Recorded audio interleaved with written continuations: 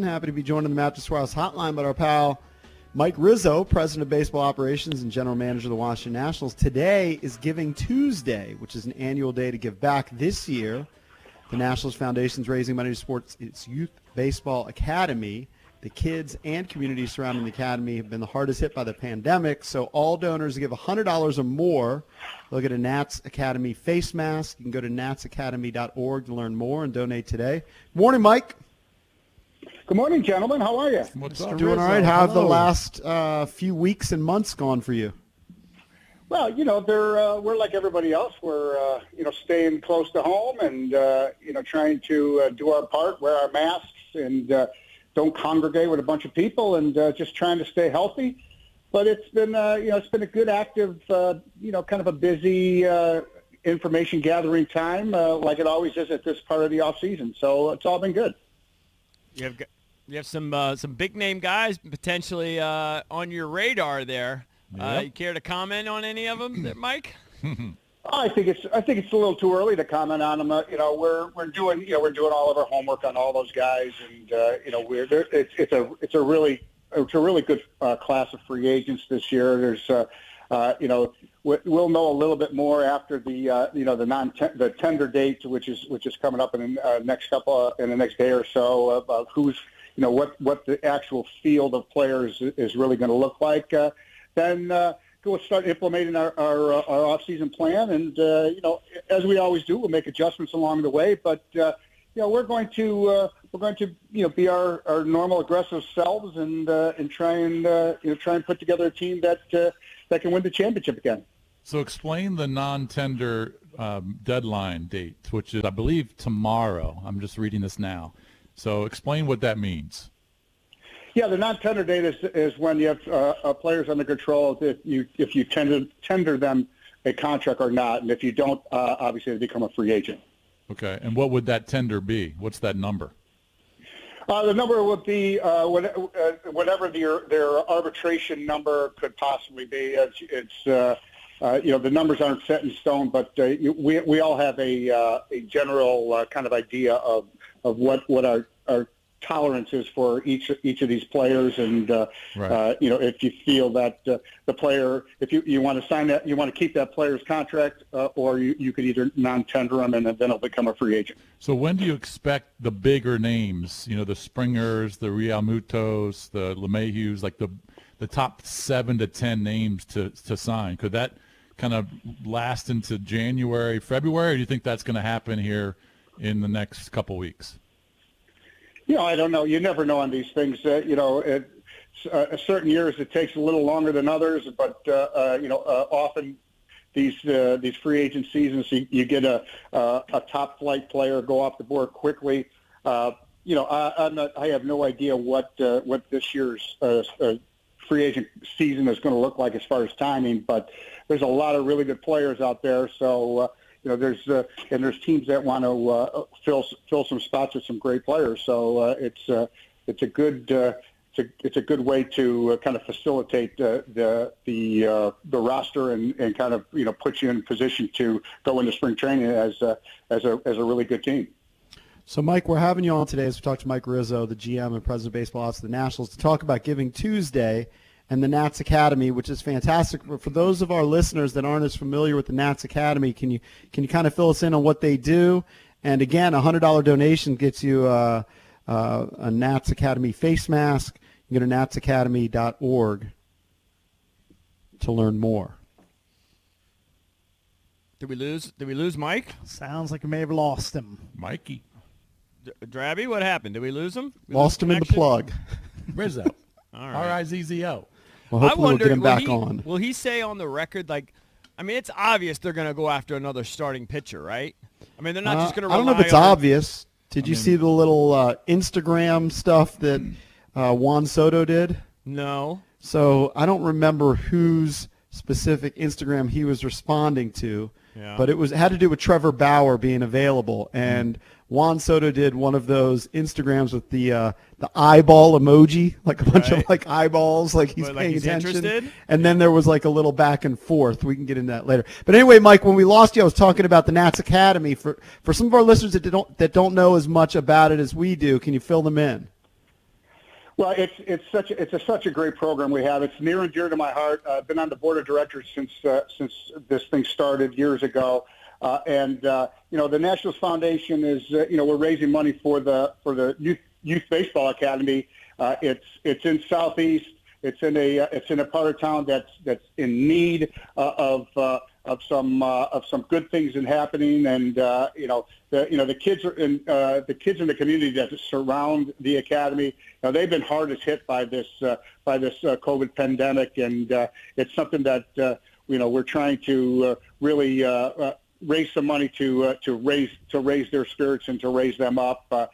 It's a youth baseball and softball academy, but they learn so much more. There's education. There's a place for these people to go to, after school, and it's a safe environment. They're educated. There's classrooms. There's a kitchen. There's baseball. There's lifestyle skills, and it's just such a unique and beautiful experience over there. It's something that if people, I know everyone wants people to donate to their cause, at this time of year. But if you want to keep your money local and help some really needy, some really wonderful, some really deserving kids, this is something that you should really think about. And it's an awesome cause, and they do an awesome job over there at the Nationals Baseball Academy. And a lot of your players have been involved, and now a former player. I was just looking at the Nationals Philanthropies Twitter account, and they were giving a thank you to Michael A. Taylor, who was always part of sport in the community. Talk about, you're going to lose a player, and Michael Taylor was just a great person. Oh, yeah, great. He's a great kid that we drafted, signed, and developed as a shortstop, made him into a really good defensive outfielder, and he was a credit to the Nationals name on the front of his jersey. He conducted himself beautifully, and he was a big contributor and a huge factor there at the Nationals Baseball Academy, along with Ian Desmond over the years, and Anthony Rendon, and Sean Doolittle, and Ryan Zimmerman. The list goes on and on. Everybody who's ever laid their feet down here in Washington, D.C. has been a great contributor over there.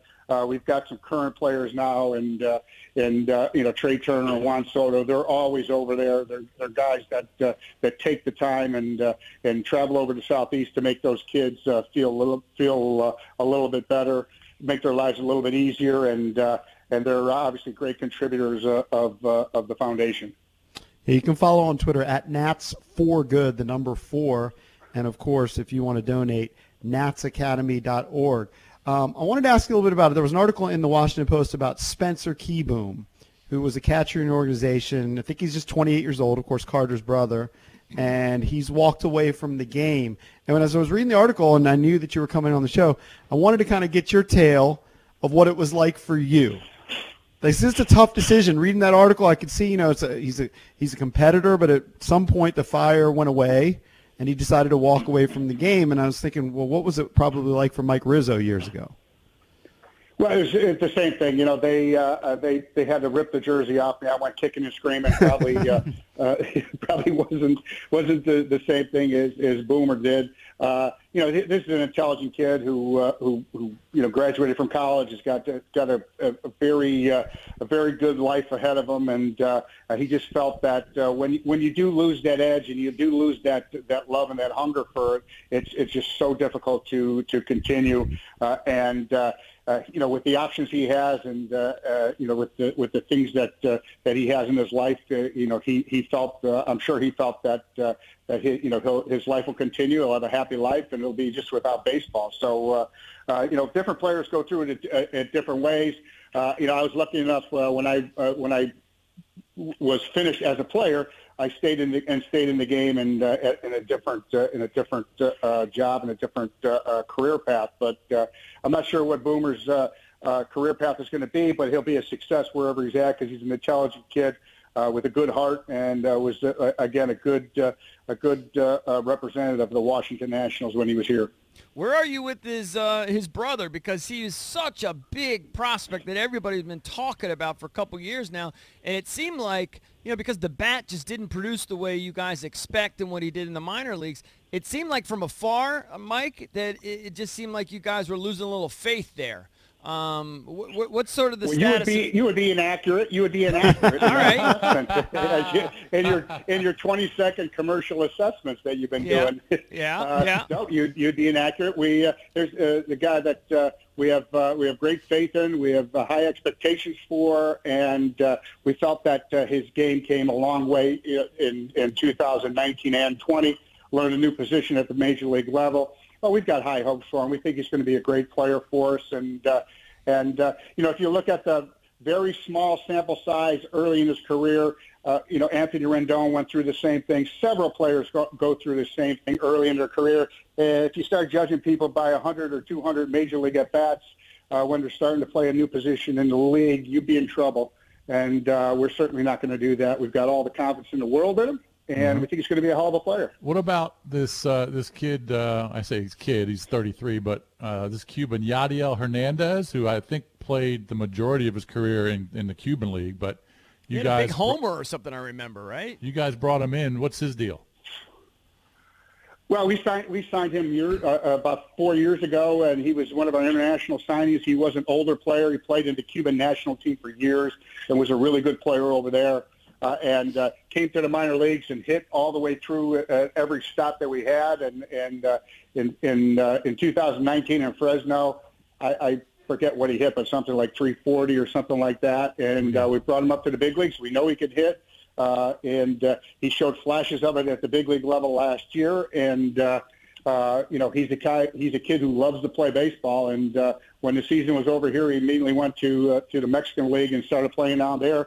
And he's raking again down there. So the guy can hit, and we feel that our international scouting staff did a hell of a job with signing him. It was kind of an unconventional sign because of his age, but when you can hit, we'll find a place for you, and this guy can hit. Mm-hmm. Like, so many things are changing. I'm just wondering, and I would imagine you have a bunch of contingencies. How are you preparing, given the COVID and pandemic situation, for spring training and the upcoming season?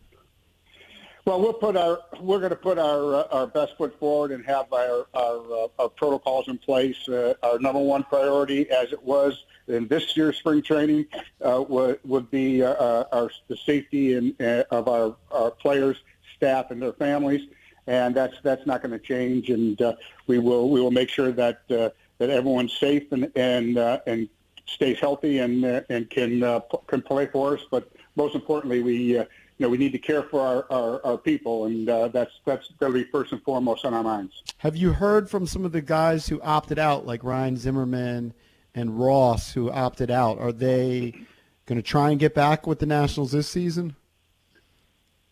Well, Ross is under contract with us. He's planning on playing. Zim, we had a few conversations early at the latter end of the season last year.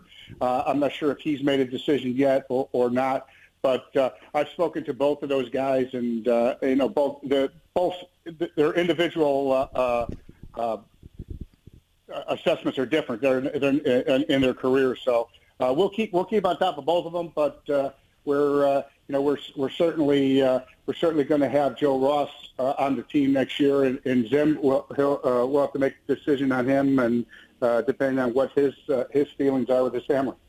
Mike, I don't know how much control you have over this. Probably not much. I don't know if this is a city thing or a league-wide thing, but I can't imagine you guys can afford to go into another season without fans. Now, maybe it's limited. Maybe it's 20% full or whatever, but the Phillies announced they lost $150 million last year without the fans. I'm assuming that you guys are probably in that same ballpark.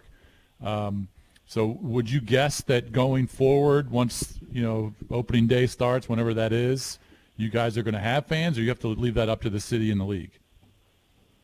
Well, it's certainly going to be up to the city and the league and all the scientists and people way smarter than me to make those decisions.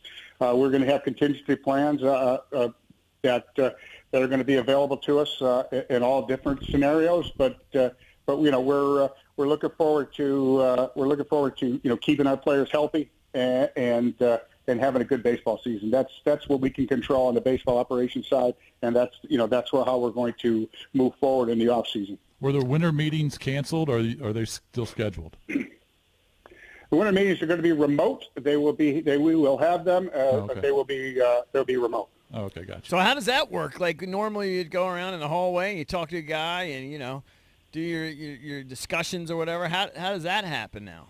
Just phone calls, old school? Yeah, I think you'll do it by phone, and we've had everyone's touched base with everybody just about already. You have your conversations, your early conversations with a lot of teams that you match up with, and you kind of tell them what their what your ideas are for the off season, if there's a match and that type of thing. And then as things get closer to spring training, I think you'll see those conversations kind of move forward, and then that's how deals are made. But I think that with the advent of doing of not having an in-person winter meetings, you'll see a lot more meetings being done by Zoom and by phone calls, which I think that we can get our jobs done that way.